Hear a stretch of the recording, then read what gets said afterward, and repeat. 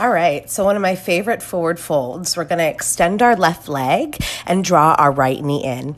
We want to keep that right knee working towards the ground as we inhale and lift our chest, and then exhale and draw the top of the head towards the foot.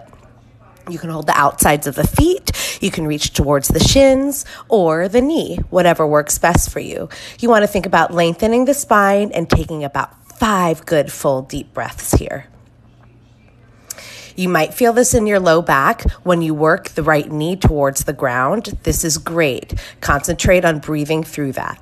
Inhale, rise up. Take a twist towards the back, opening your shoulders and your chest, trying to extend through your spine one more time. And then when you're finished, come back to center and do it on the other side.